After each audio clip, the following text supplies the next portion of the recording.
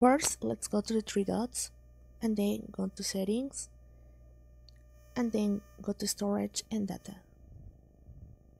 When we are on storage and data, let's press proxy and then set up proxy. Here we will write 1.1.1.1. Okay, and let's press OK.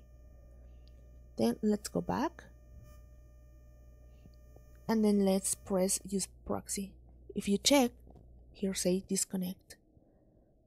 So let's go to a message, and if you check here, the message won't be sent. And then let's turn off the Wi-Fi for checking if it works. So let's turn off, and if you check, the message won't be sent even with the data. Thank you for watching. Please subscribe and give like to the video.